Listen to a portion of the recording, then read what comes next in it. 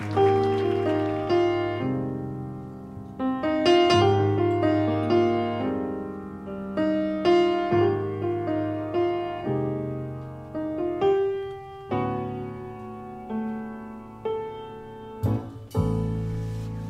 just wanted to add a different perspective to the dialogue today.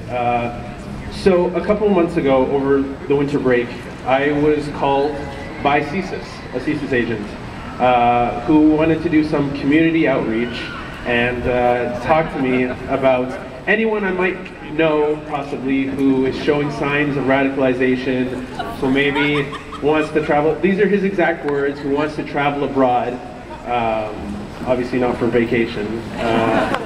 And he wanted to talk to me, and because he knew I was the president of the Muslim Student Association, he thought I would be the perfect person. So I thought it was a joke at first. I thought it was a prank call, but it wasn't. And he kept calling and texting me and wanting to meet with me.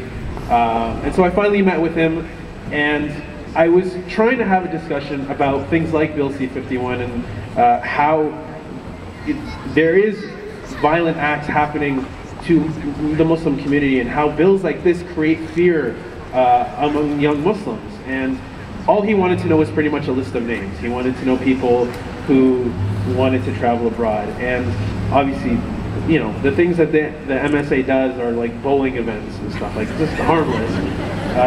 So I guess my point is that myself and a lot of Muslim youth are concerned about bills like this because it creates a fear amongst us to say or do anything. Now, people are worried that they make a Facebook post criticizing Bill C-51 or criticizing the Harper government, it's going to end them, locked up under a security certificate or thrown in jail or something like that. And you know, now we have discussions when we're planning events of, should we go paintballing? Is that going to seem as like, you know, we're a terrorist training camp or something?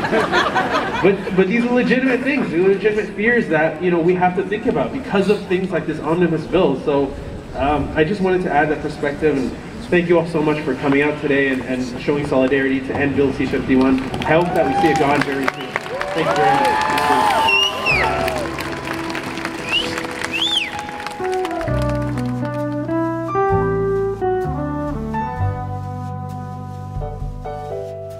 much.